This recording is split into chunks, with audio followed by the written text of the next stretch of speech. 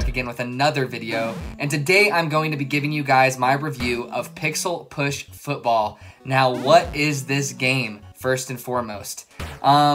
Basically, if you can harken back to elementary school or middle school, if you guys have ever played paper football, not just folded them, the little triangles out of paper, but also played the actual game, it's where you have a tabletop, maybe a desk or some sort of flat surface.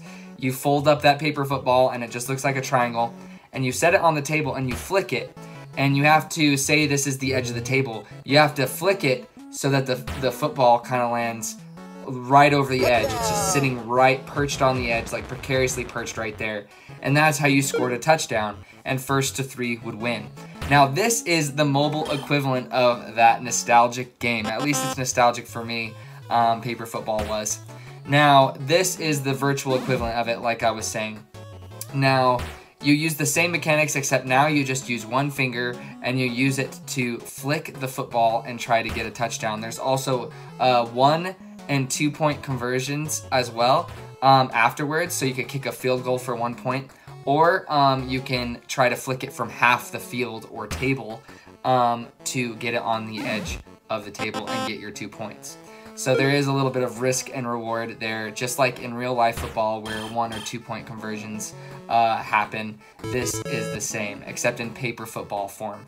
There's also challenges for you to do. There's like modes where there will be moving defenders and you have to flick the football to your receiver and hit him. There's practice modes, there's timed modes, just a lot of small little fun game modes for you to try out. Now, what's really cool about this game is that it is portrait style, as you could see before you, but there is you can play 2-player on the same device. Now, you can play against each other or you can play against the computer as well. And I thought that was super cool of the developer to include within the game, because that's actually how I found myself playing it the most, is whenever I'm hanging out with, for instance, I played it with my girlfriend, I played it with one of the boys that I work with at work, and it's just really fun. You basically just put it there and you treat the phone or the iPad, it works very well on an iPad, by the way, as your table, and you just play virtually. It's really cool. Now, there's a lot of different style choices that you can make. You can choose different tables.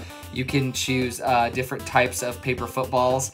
You can choose different colors as well for each side of the field and stuff of that nature, which is really cool. Definitely didn't have to be in there, but it's a nice addition, and it provides you a little bit of variety and choice for the player. Now, all in all, I think this is a fantastic game for $2. Definitely worth it, especially if you're looking for something while you're on quarantine or social distancing with coronavirus going around. This is definitely a cool game for you to get and play with whoever you're quarantining with. It's a great option. I do want to touch on the graphics and the music of this game. Absolutely phenomenal. Very nostalgic, very retro feel to the music as well as the visuals. It looks like an arcade cabinet. I love the little effect when you first load up the game. It even has like the CRTV screen effect to it, where the screen isn't just flat, it's like convex, and I really like that. This game is very stylish. It deserves a lot of support. The developer seems to be pretty active on the iOS gaming Reddit as well, so just go look for his post if you have any questions on that, but definitely worth the $1.99 price tag without a shadow of a doubt. Super fun, super simple game that takes a little bit of skill, and you constantly feel like you're learning and getting better at it. But thank you so much for watching. Please leave a like and pop a sub if you guys are new or you enjoy mobile gaming content, because that's all I make on this YouTube channel. Thank you for spending your precious time watching this video yet again, and take it easy.